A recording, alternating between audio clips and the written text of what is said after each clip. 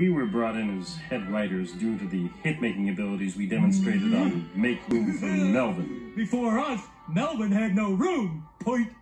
The obvious problems with Big Head and Silly were the characterizations were unoriginal, the mise-en-scene was reductive, and there was no dramatic tension.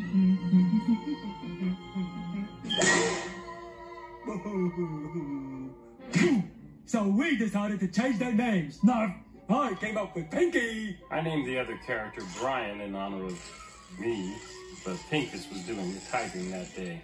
Zord, sorry for the typo, Brian. The quick brown fox jumped over the lazy nincompoop. Subsequently, everything else fell into place.